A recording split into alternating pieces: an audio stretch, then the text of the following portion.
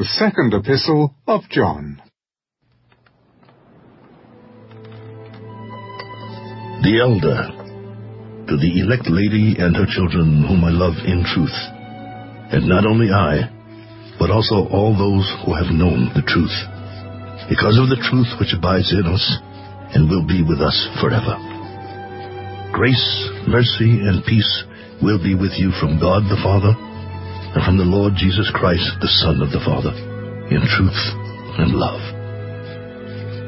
I rejoice greatly that I have found some of your children walking in truth, as we received commandment from the Father. And now I plead with you, lady, not as though I wrote a new commandment to you, but that which we have had from the beginning, that we love one another.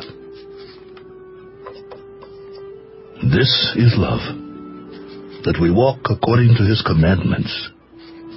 This is the commandment, that as you have heard from the beginning, you should walk in it. For many deceivers have gone out into the world who do not confess Jesus Christ as coming in the flesh. This is a deceiver and an antichrist. Look to yourselves, that we do not lose those things we worked for, but that we may receive a full reward.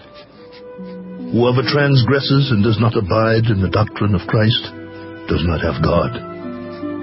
He who abides in the doctrine of Christ has both the Father and the Son. If anyone comes to you and does not bring this doctrine, do not receive him into your house, nor greet him, for he who greets him shares in his evil deeds.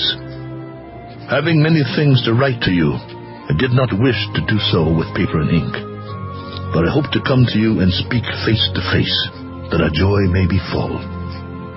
The children of your elect sister greet you. Amen.